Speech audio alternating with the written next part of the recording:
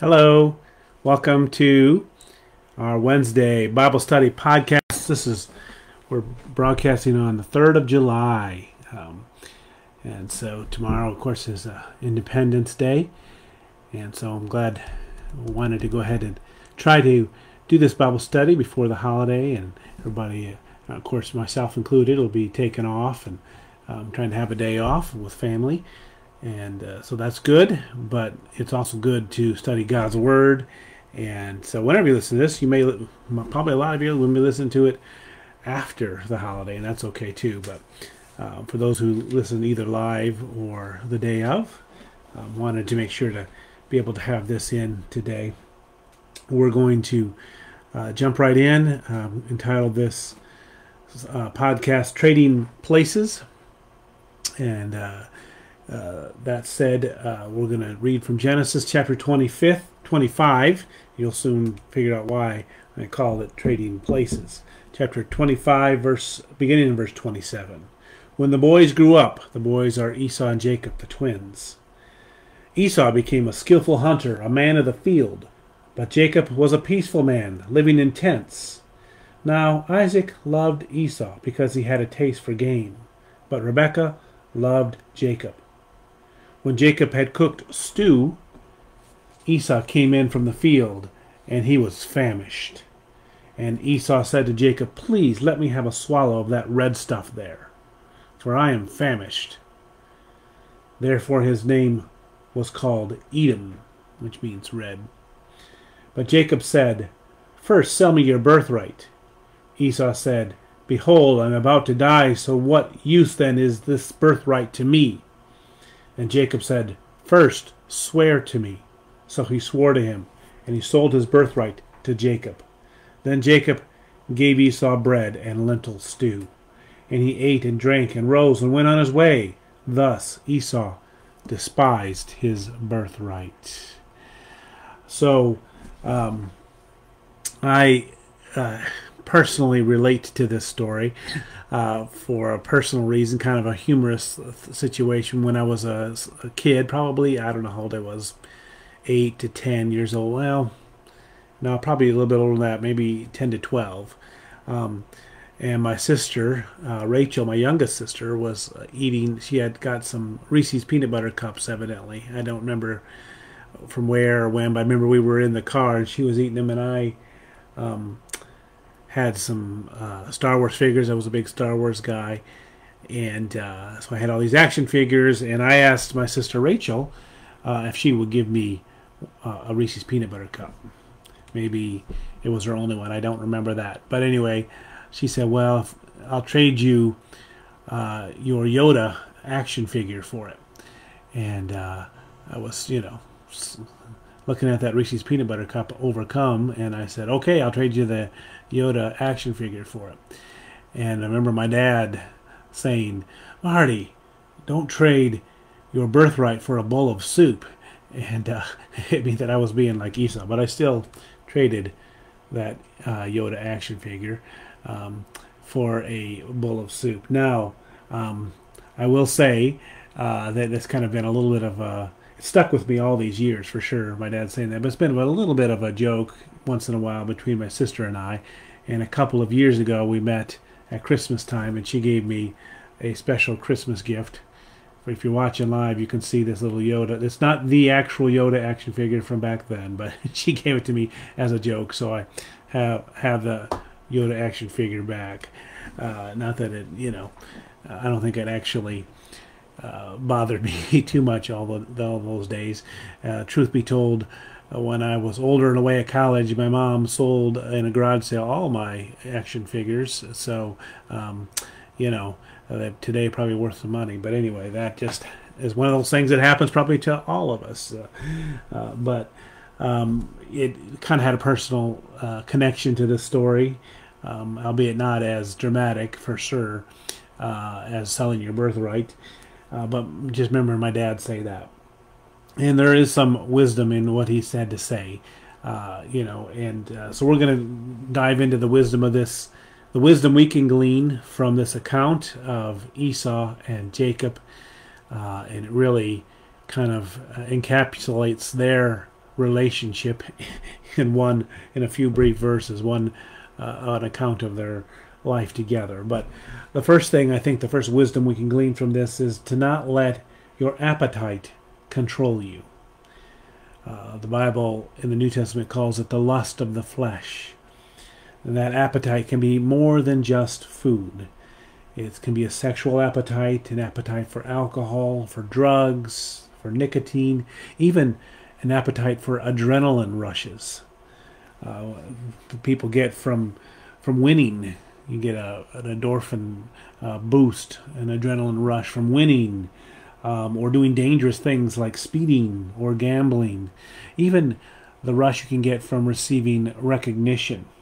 And that you might say, well, that's pride of life. The Bible talks about the sins, pride of life, and the lust of the flesh, and they go together for sure. But your physical body, the lust of the flesh, does get something like a chemical rush or a hormonal rush when you are praised. And that can be an appetite that people have and want that all the time as well, and are willing to do just about anything to satisfy that appetite. And that's where we need to have wisdom. God, in a way, God gave us appetites of sort to remind us of certain things in life.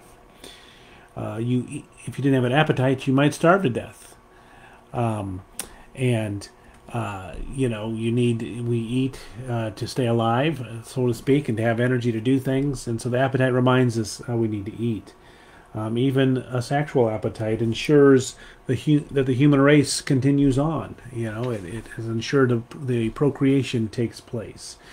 Even that little endorphin rush you get from maybe receiving praise. Dogs are like this, and they'll want you to say "good boy," or "good girl," and so they'll do the right thing. So there's a little bit of that is from God, but like so many things that are out there that God maybe has given, Satan twists, and yes, even humans can turn in something that is natural, and then we can become slaves to these appetites. And that's what happened to Esau. Being hungry after hunting all day was a natural thing. Of course he was hungry. But being willing to trade his birthright as the firstborn for a meal to satisfy that hunger, well, he let his appetite override his thinking. Really, we all as humans end up letting some sort of natural pull or chemical reaction in our brain sometimes overrule what we know is the right thing to do. That's probably happened to everybody in their life at some point or another, probably more than once. So there's wisdom, there's caution in this account of doing that. You don't want to let that happen a lot of times or in big situations. There's so many things in life that do release these kind of positive hormones into our body, and then over time they become the ones that rule over us instead of us being master over them. So this gaining control over our appetites is really something we need to see the Holy Spirit empower us with. In other words, we'll never become master over these pulls, these appetites that kind of take over our life through time, unless we have another master, and that master is God. And as he becomes our master, then he gives us the power to overcome them. As individual people without God, people can overcome some of these appetites, but I sometimes like to use the illustration of the whack-a-mole. You remember the game you played whack-a-mole? You'd whack one mole, and then you'd whack another, and then in the meantime, another one would pop up here, and there'd be all these moles popping up, and you'd get one, but another one would pop up.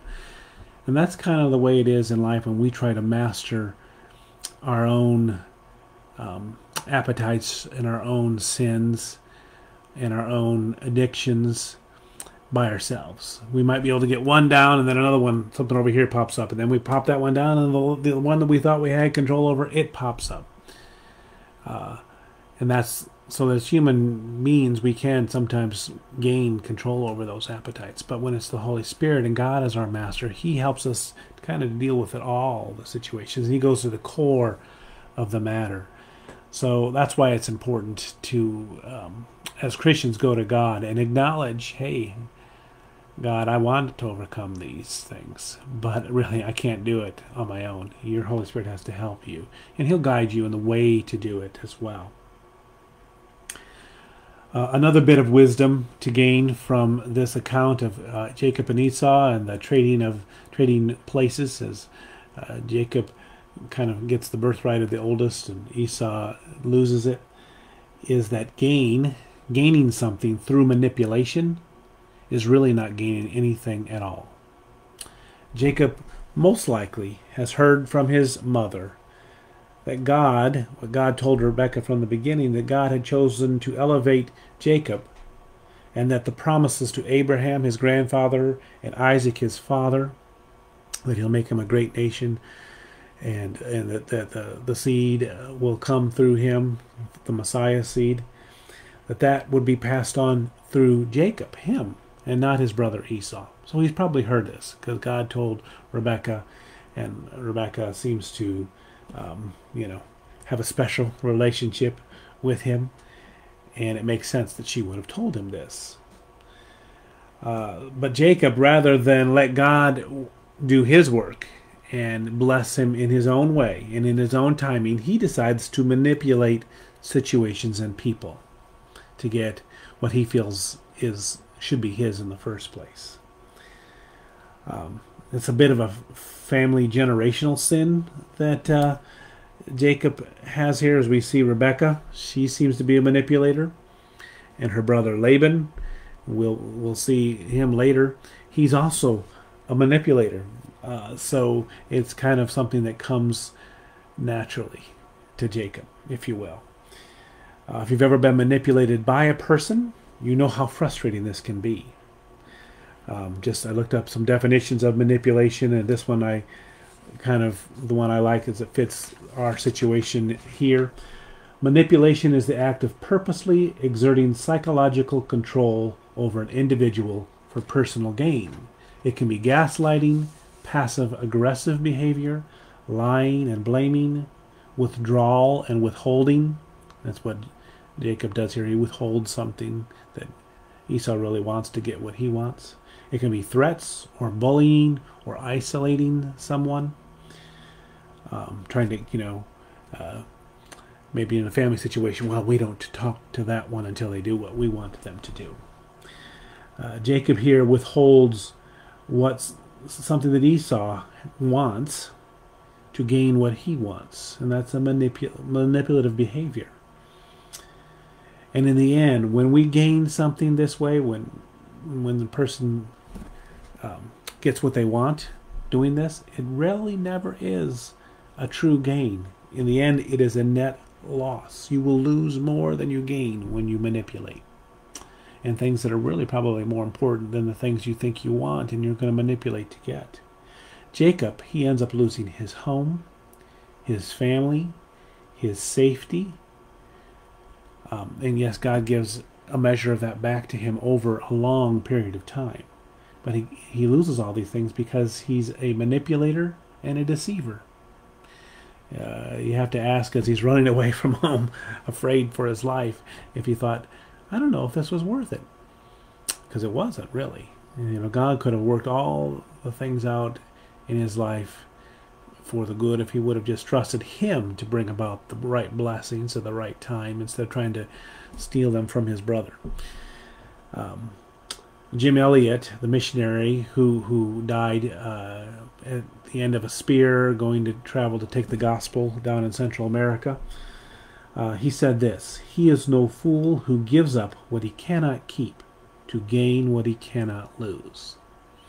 So in the end, the things that we manipulate others for, or people that manipulate us to try to gain, they're simply temporal things that won't last. You cannot manipulate God into doing anything. And he's the one that gives eternal gifts and rewards, right? And so if you think you can manipulate other people in this life, once again, you're going to find that it's a net loss. You're going to lose more than you gain. So it's a cautionary wisdom, a tale here about don't try to manipulate other people to get what you think you want. As Jacob does here. Instead of trusting God, He tries to manipulate his brother.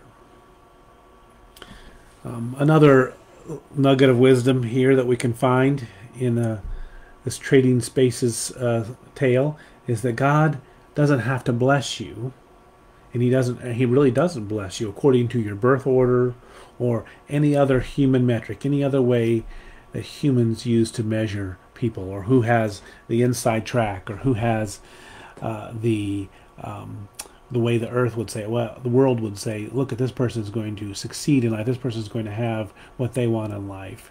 This person is going to be able to enjoy the fruits and benefits of life. God doesn't even look at that when He chooses to bless someone or chooses to call someone. If Jacob would have trusted God in His word, then he would know he didn't need to be the firstborn to receive the blessings of God.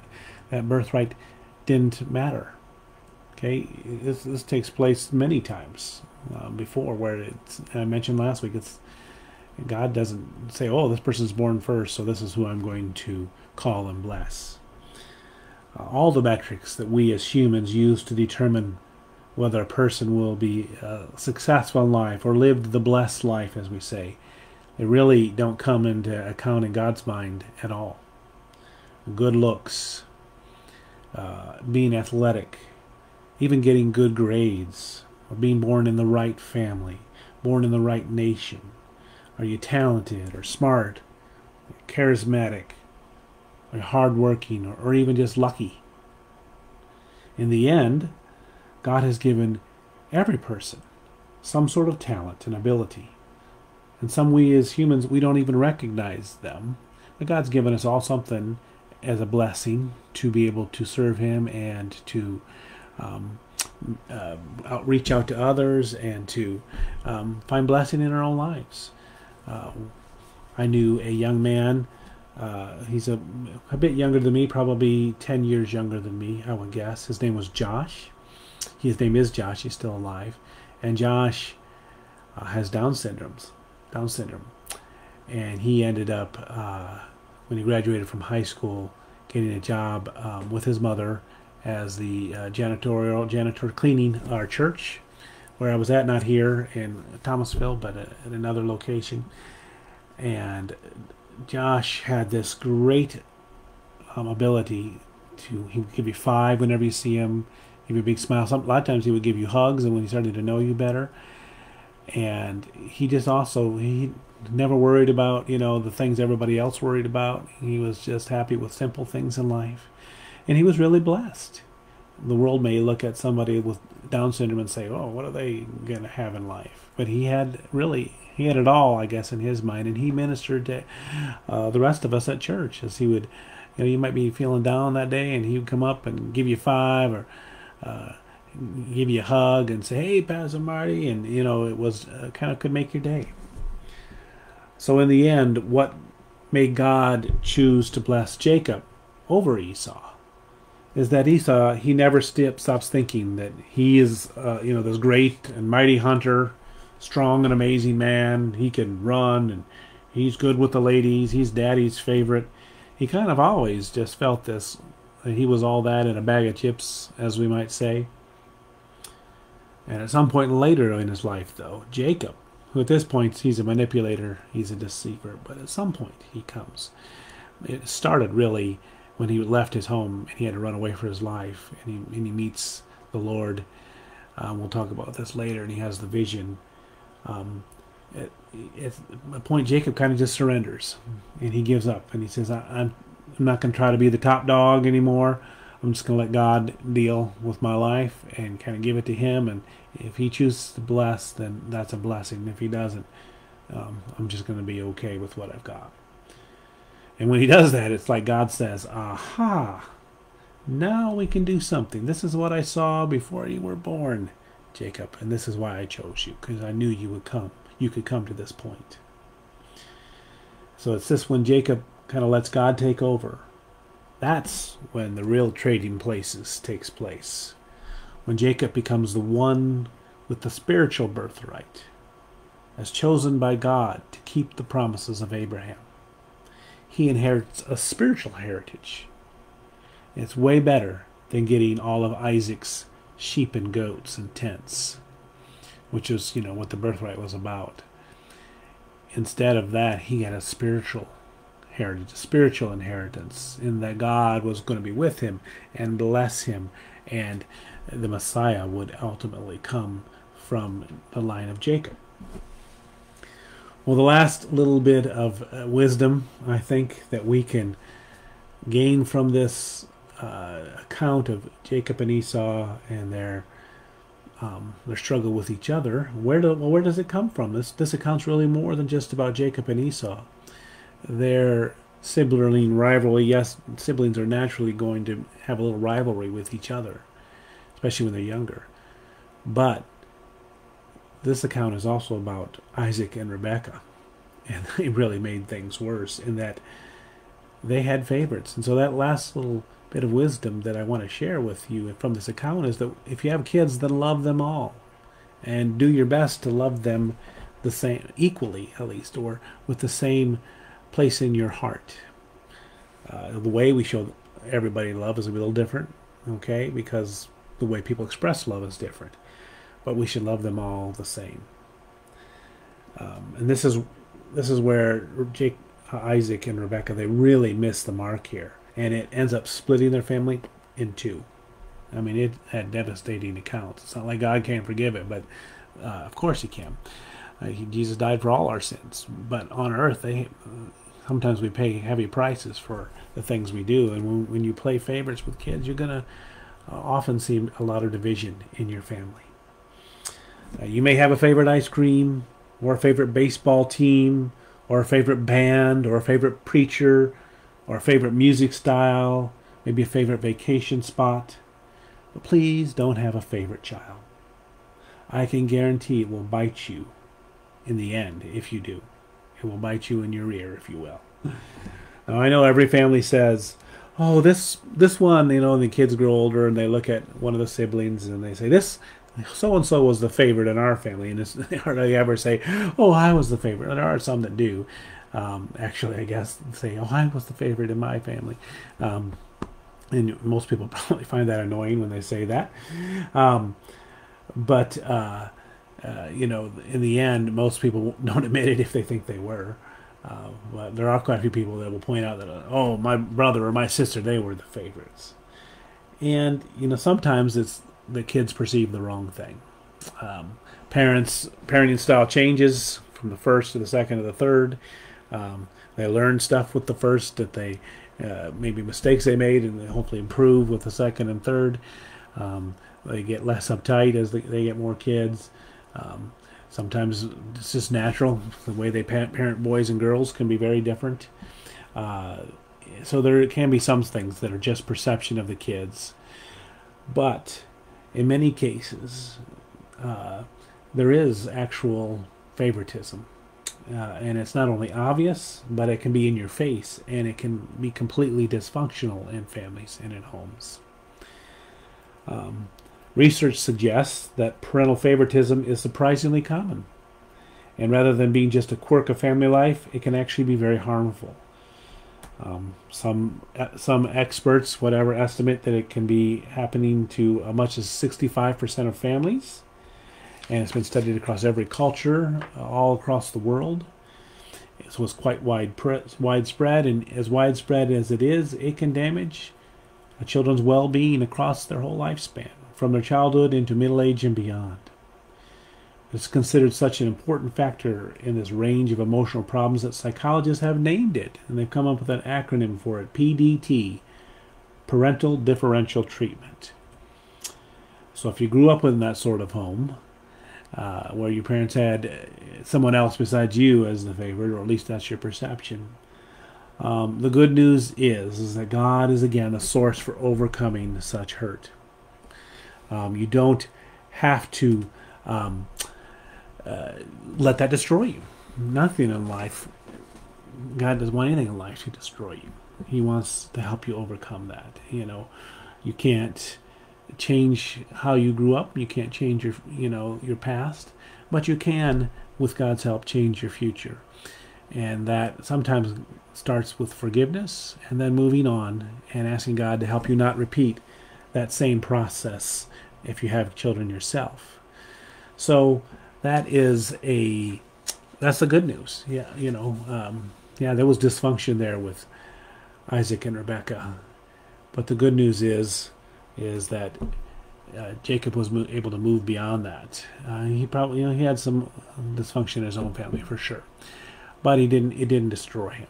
And really, I don't know that it didn't destroy Esau either. He too became the father of a great nation, and that's simply because of the grace of God that goes forth in our lives, even when people let us down.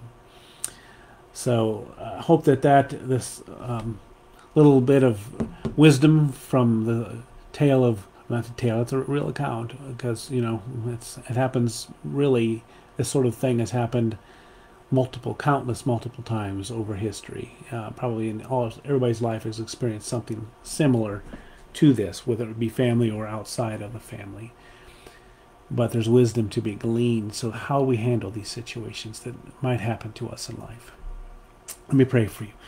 Lord, I thank you, Lord Jesus, for your wisdom. Your wisdom is so much greater than ours, and we just want to submit to it in our lives right now, acknowledging that you are the source of all wisdom, and you are the source, if we listen to you and we trust in you and we wait for you to work and to speak, and we research your word and live accordingly, Lord God, that there's wisdom to be found there that can bring life and bring blessings, rivers of blessing into our life. So Lord, I just pray for your wisdom over your people as they hear this today. In your name, amen and amen. God bless you, and for those who are watching after or before the 4th, happy Independence Day, and enjoy the time tomorrow, and we will be back here Sunday morning with our normal service. God bless.